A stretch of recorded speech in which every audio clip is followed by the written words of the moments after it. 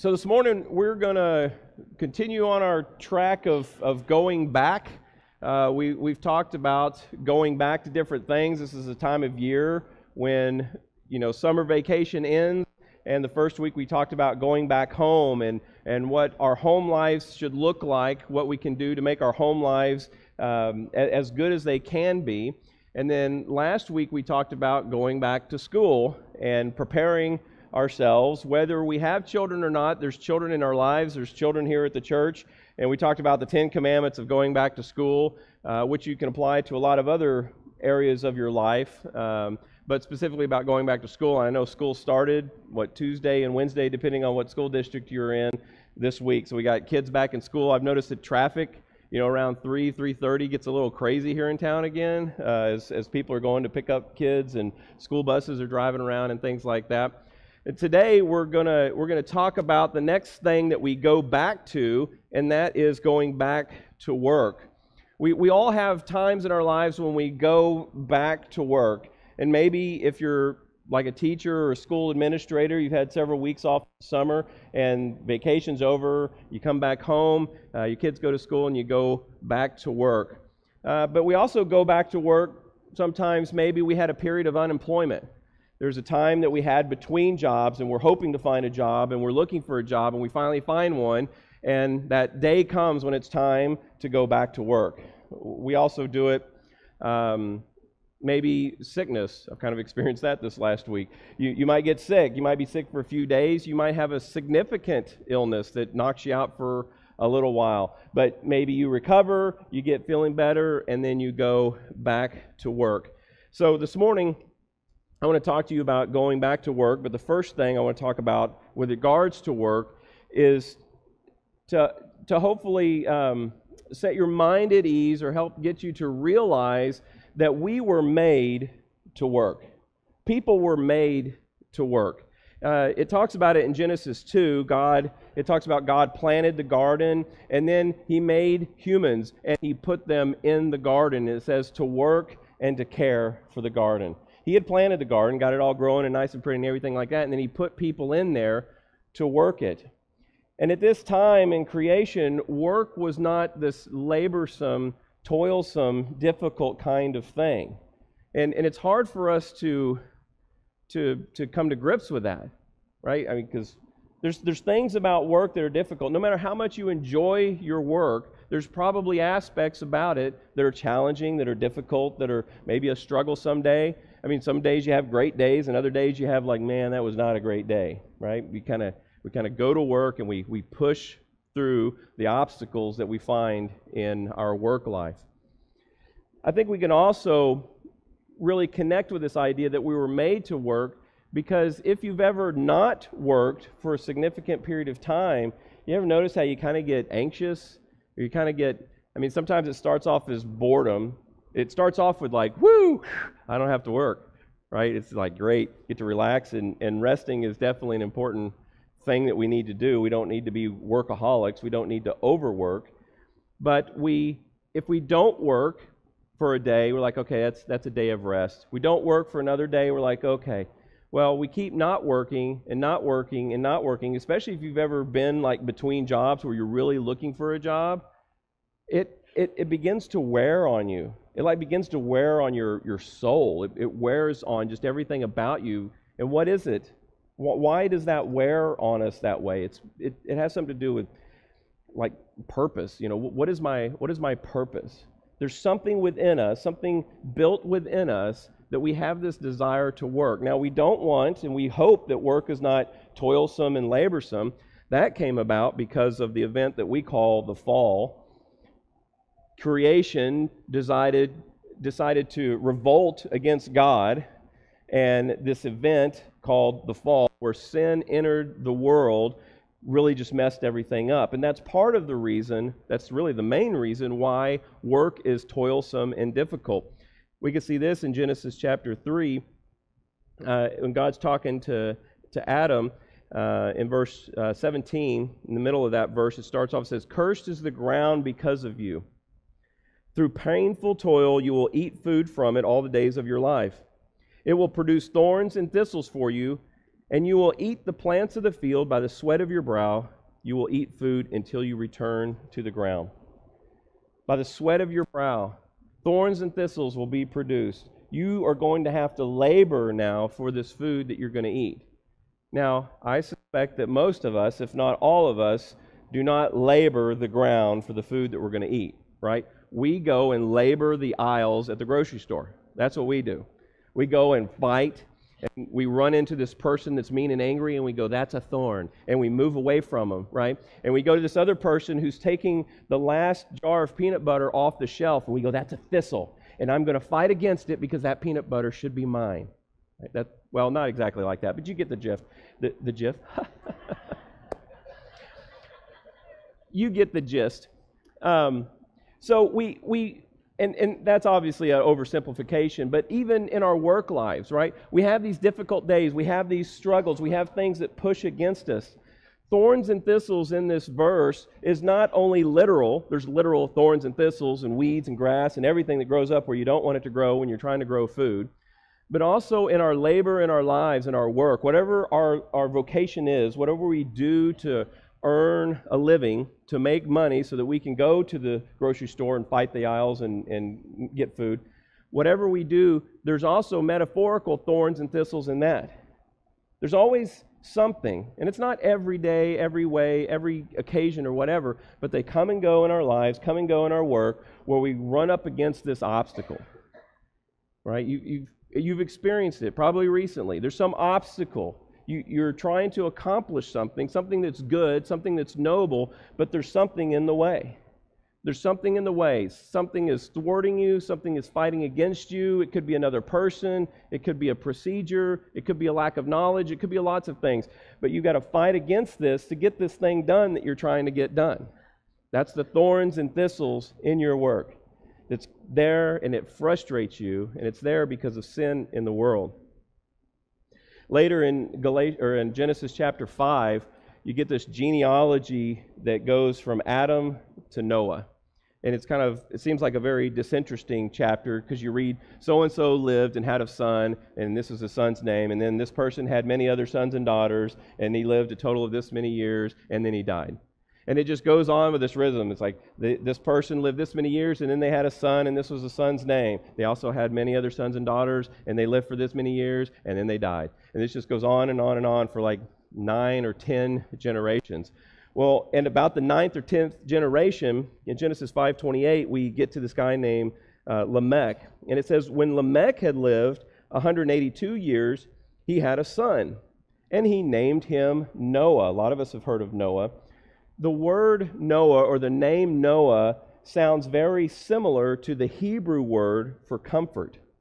And that's why he named him that, because he says, he will comfort us, get this, in the labor and painful toil of our hands caused by the ground that the Lord has cursed. 9, 10 generations later, and these are like these guys aren't having kids till like 185. So this is like a long time after this whole thorns and thistles curse thing. 9, 10 something generations later, they still realize that the reason work is difficult is because the ground has been cursed. And this guy has this kid, and he says, maybe this guy is going to help us out. Maybe this guy is going to bring some comfort. Sort of does in a way, sort of doesn't in a way. But that's what people are looking for. I think that's what we're all looking for. We're looking for some relief from the toil of our work. Today I'd like to give you 3 things related to your work that are connected to the ultimate Savior, which is not Noah, but is Jesus. 3 things that are connected to Jesus and your work. Number 1, your work for the Lord is not limited to your work with the church. Your work for the Lord is not limited to your work for the church. You know, following Jesus is not about going into full-time ministry. Following Jesus is not like, I hear this message, the good news, the gospel, I hear this message, I accept it, I say, you know what, that's truth, I'm going to follow that, I'm going to pour myself into that. I'm going to make Jesus the Lord of my life. I'm going to get baptized. And the next thing I have to do is go be a missionary. That is not expected of everyone. That is the call of some people, but that is not the expectation of everyone. You know, when we partner with God and with others to make the world a little more the way it's supposed to be, we talk about that here a lot, this includes partnering with Jesus in our work, whatever our vocation may be. Partnering with Jesus in work is not just about signing up for church activities. Signing up to be a teacher, we're having a teacher training meeting. Signing up to serve communion or to work on the AV team, to be part of the security team, to be a lockup person, or any of the other many things that we might have going on here. All of those are good. All of those are noble tasks. I want to take a little commercial break here because I want to make sure you're not missing my point. I'm not saying that we don't need you to sign up to be teachers, lock up people, AV people, prayer people, whatever it may be. I'm not saying we don't need you. We need you.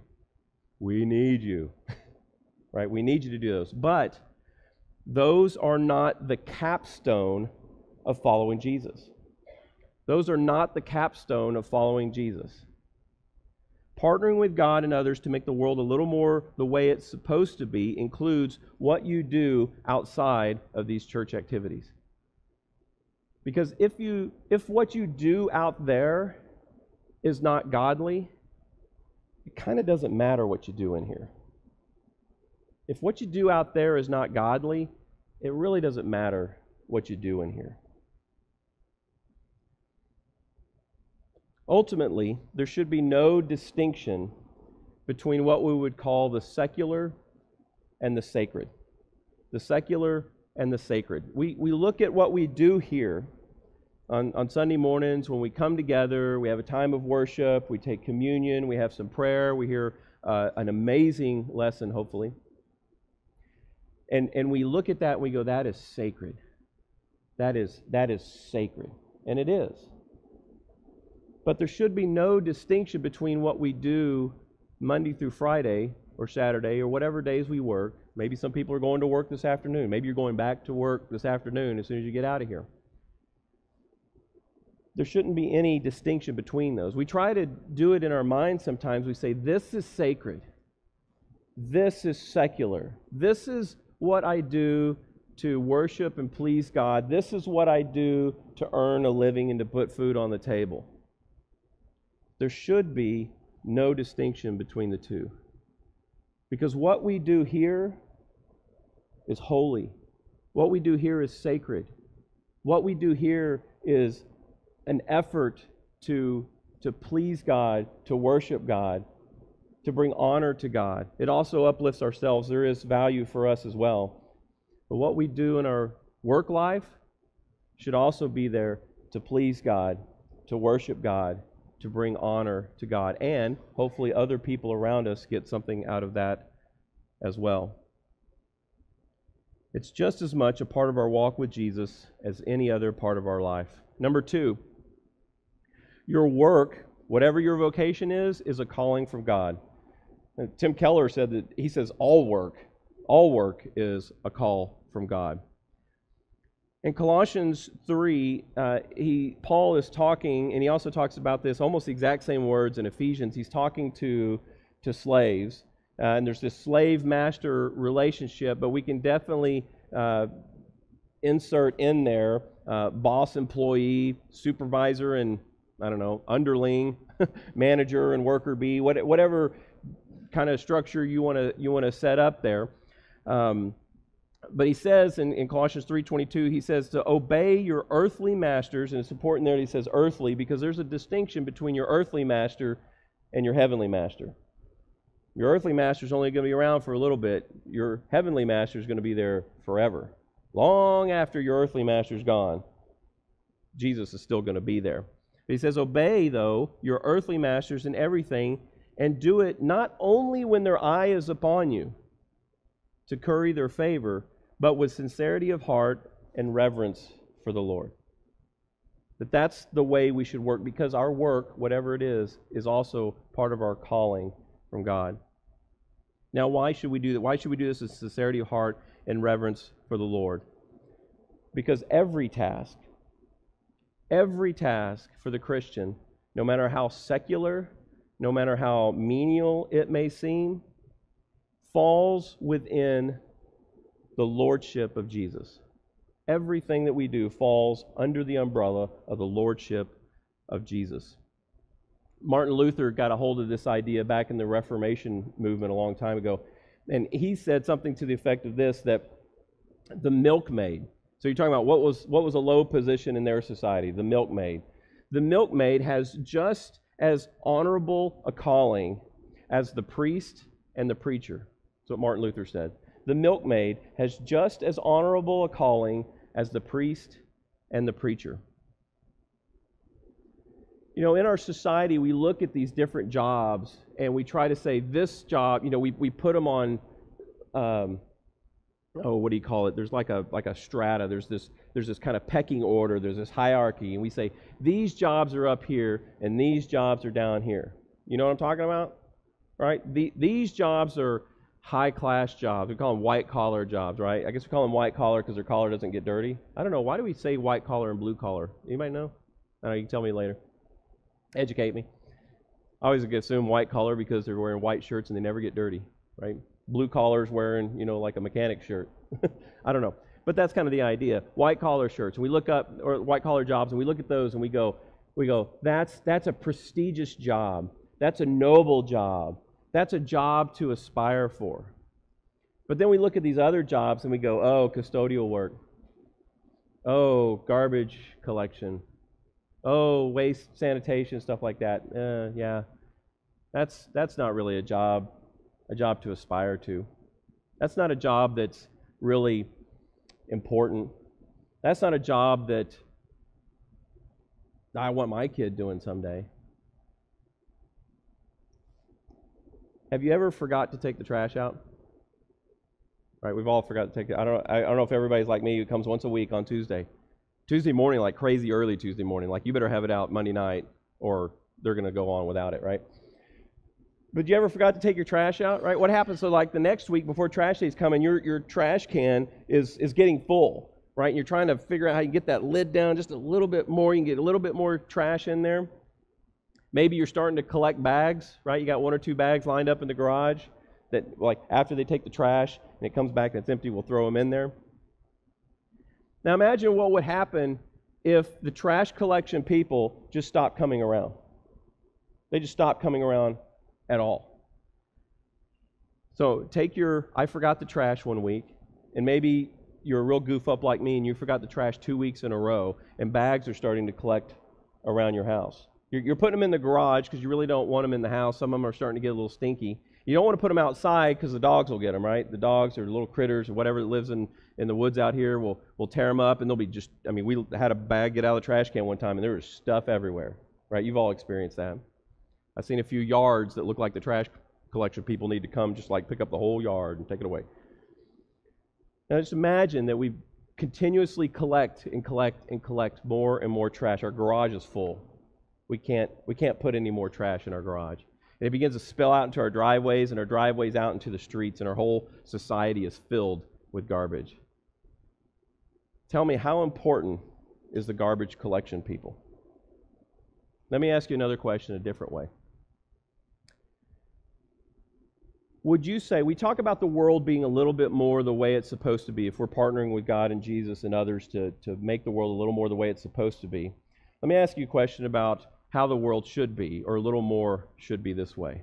Would you agree with me that the world should have less sickness in it? Would you agree that if the world was perfect, if the world was really the way God intended it to be, if the world was free from sin and all the things that man does to turn their back on God, that there should be less sin or less sickness in the world? Would you agree to that? That sickness is kind of part of this fall and everything? Part of what trash collection people do and part of what custodians do is they help keep us clean. Because when we don't pick up our trash and when we don't clean up after ourselves, sickness just thrives. Sickness thrives. Back in the Middle Ages, part of some of the big diseases they have and sweeping through. I mean, trash collects rats, and rats carry disease, and all this kind of stuff. I mean, it's just this chain of events that happens. You go back to the Middle Ages, and there's like the Black Plague and bubonic plague and all this other kind of stuff that happened that wiped out like half of countries and things like that because they were filthy, filthy, filthy people. Tell me that trash collection and that custodial work is not important. In the scripture in Ephesians that Paul talks about this, one thing he says about masters, he says, "Masters, treat your servants the same way." This way with honor and with respect. And then he says, because one, you have a master in heaven, and two, because that master is no respecter of persons. That master, Jesus, does not look at people and go, "Oh, you're a lowly this person," and look at you and go, "Whoa, you got this white-collar job. That's so cool." When it comes to God, it's even playing field. And when it comes to Christians, it should be the same way. Number 3, work, and I'm sure you've heard this one before, work as if working for the Lord. Work as if working for the Lord. In Colossians 3, the next verse says, "Whatever you do, work at it with all your heart as working for the Lord, not for human masters, since you know that you will receive inheritance from the Lord as a reward. It is the Lord Christ you are serving." And he's not talking about church work. He's talking about servants, slaves serving their masters. And we parallel this in our day and age. And he's talking about employees serving their employers. He's talking about worker bees doing what they should do for their supervisors or their bosses or whatever the case may be. When you are serving, when you are working for your boss, you are actually working for Jesus. And it's a mindset that we have to get in. I am working for Jesus in doing this. A lady named Dorothy Sayers, she wrote an essay called "Why Work?" Why work? It's a question a lot of us have. Why work? Well, besides the obvious. Why do I have to work? Why should work be a part of this? And in this, she talks about the intersection of faith and work, the intersection between religion and work. And she says this, "How can anyone remain interested in a religion," and she's specifically talking about Christianity here, "how can anyone remain interested in a religion which seems to have no concern with 9/10 of their life?" 9/10 of their life spent working. How could people stay interested in a religion that seems to show no concern for it? She says the church's approach to, let's say, a carpenter, for example, is usually confined to this. She says, so take a person that's a carpenter. The church's position is usually limited to this, encouraging that person to not be drunk and disorderly in their leisure time and to come to church on Sunday. That's the church's approach to a carpenter, someone whose profession, whose vocation is carpentry. Mostly what the church says is, don't be drunk and disorderly on your off time and come to church on Sunday. What about the other 9/10 of my life when I'm like building stuff out of wood? She goes on to say, what the church should be telling the carpenter is this, that the very first demand of his religion, the very first demand that his religion makes upon him is that he should make good tables. That the first demand of a carpenter by his faith, by his religion, by his faith in Christ, the first demand that community should make upon the carpenter is that he make good tables. And that goes for all of us. If, we talk about going back to work and the end of summer and going back to school. If you're a teacher and you're a Christian, if you're a Christian teacher, the first demand of your life is to be a good teacher. If you're a banker, the first demand of your faith, if you're a Christian banker, is to be a good banker. If you're a student, maybe your job is going to school right now, is to be a good student. If you're a homemaker, it's to be a good homemaker. Whatever it may be, if you're in law enforcement, If you're in law enforcement, the first demand of you for that 9/10 of your life that you're spending working as a Christian in law enforcement is to be a good cop. So if you're ever in the situation where you're like good cop, bad cop, you've got to be the good cop. I'm just telling you, you got to be the good cop. You can't be the bad cop. You got to get somebody else who's not a Christian to be the bad cop. Obviously not in the good cop, bad cop situation, but we need in our professions to not separate or segregate this idea of what's sacred and what's secular. They are one in the same if we are people who claim the name of Jesus. Work as if working for the Lord. Now, what if I have a bad boss? Some of y'all may be thinking about that. What if I have a bad boss? What if I got this person that's a jerk that I just can't stand, that is always riding me for absolutely no reason? I know it's difficult. But remember, we talked about this several months ago if you were here. If I accept that Jesus died for me, a sorry, no good sinner, if I accept that Jesus died for me, then I also accept the fact that Jesus died for everyone else, including my sorry boss, who's a jerk. And if Jesus thought that boss was important, then how should I treat that boss? The golden rules: do unto others as we would have them do unto us. Not as they do unto us, but as we would have them do unto us. When we become a Christian, one of the things that we do is we become united with Christ. We talked about this too around that same time. We talk about baptism. We're baptized into the name of Jesus, right? This being baptized into is in unity with.